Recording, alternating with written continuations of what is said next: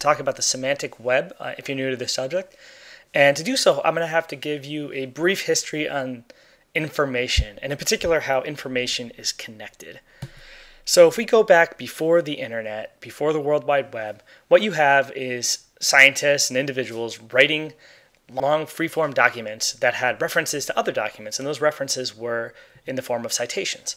Now, as a consumer of one of these documents, what you would have to do is read the citation and then send out via mail for a copy of the document, or you'd have to go to your library.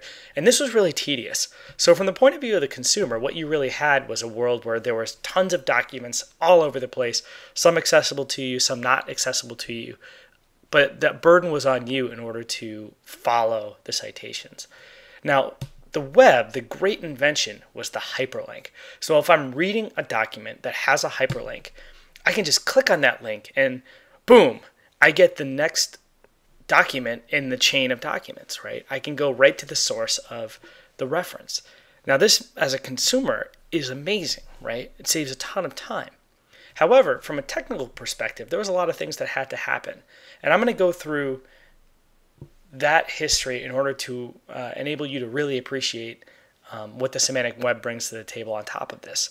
So if we go back to the hyperlink and then we say, okay, tons of documents are on the internet. They're all linked to each other via hyperlinks. What does that look like? Well, it looks kind of like this diagram. You've got a bunch of documents and there's arrows between the documents. Underneath, in order to make that happen, what you've got is a bunch of computers, and the documents are sitting on the computer. So for example, technically speaking, this document that I'm reading is sitting on this computer over here. And what the hyperlink does is it basically says, there's another document on some other system somewhere that has this information.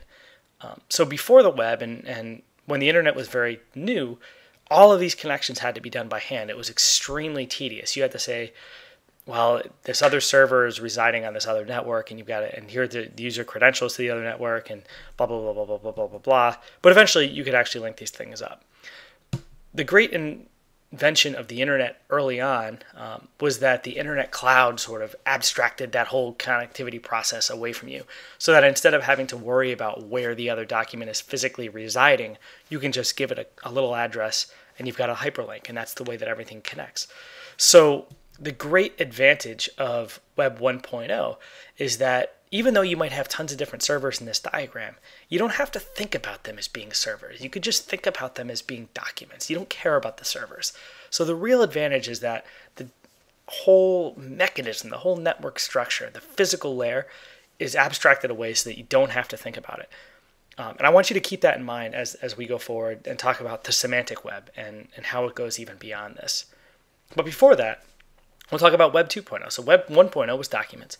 Web 2.0 is applications. You had LinkedIn and MySpace and Yelp and Gmail and all those things that you interact with today. And they go beyond just the data that you're storing on the computers. Now, the big drawback to these systems is that they don't interoperate. So if you ever update your profile on LinkedIn, you get a new job or something like that, Facebook doesn't automatically know about it. In fact, you've got to double enter. You've got to go to LinkedIn, you got to enter the data, then you got to go to Facebook, and then you got to go to the section in Facebook where you enter your employment information, and you got to enter it there, and probably other places as well, right? Because they don't share information. The data is not connected to each other, even though you might have a link here and there between the systems.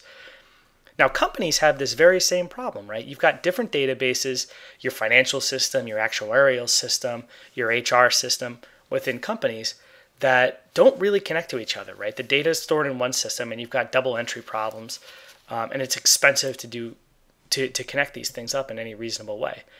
So the whole idea of Web 3.0 is to connect the data, not just the documents, not just high-level links between applications, but to connect the data at a lower level so that an employment information, to go back to the LinkedIn example, stored on LinkedIn would be shareable and connectable in a way in Facebook that it's not today.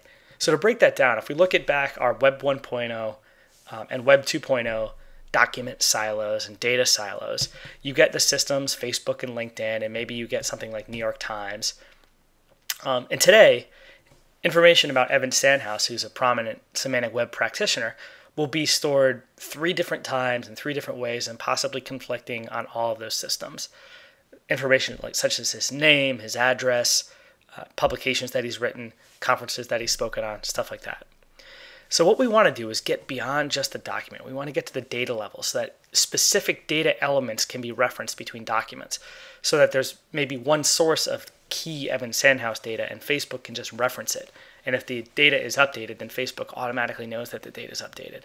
So the idea is that instead of having URLs between documents, you get URLs between facts, right? And it's at a lower level than just the document, at a lower level than just the application.